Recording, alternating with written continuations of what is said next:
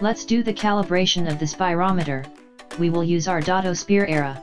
This quick and easy procedure will allow to get a reliable results. We will use the W20s Spirometry software because the device is a PC-based spirometer. Turn on the unit and run the software. We can perform the calibration check by the quality control option or the full calibration option. The respiratory societies recommend us to do a calibration or calibration check every day. Calibration check is used to verify that the spirometer is working between the calibration limits. Although the procedure with the calibration pump is the same in both options, calibration will allow us to adjust its values. We recommend to do a daily calibration check at medium flows. If it fails, then we should perform the 3 flows calibration procedure as follows.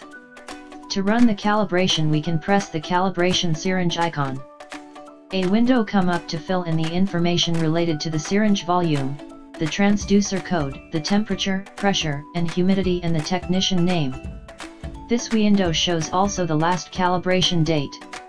Before to click on the calibration icon, let's prepare the spirometer. We introduce the adapter in the transducer and then this adapter on the syringe output. It is important to ensure that there is no leakage. Now we can start the calibration procedure. Pull out the plunger of the syringe and click on the calibration icon. It is normal that an offset window come up during the process. It will disappear very quick.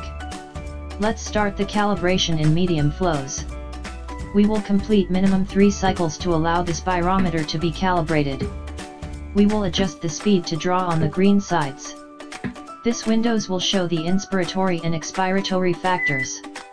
Calibration will be validated whether they will be below 1%. Click on the icon with the graph curve to continue the calibration using high flows. The speed will be higher to get the green areas.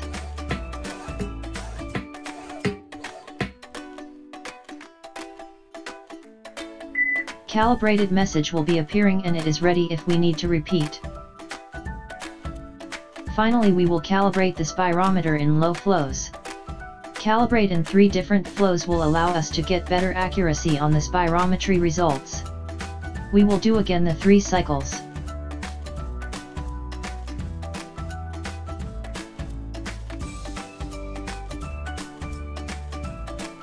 At the end, the software will show a message to confirm that it is calibrated, so we can exit from this option. Calibration menu will allow us to save in the database, filter by the serial number or print out the report. Now we can start the spirometry session.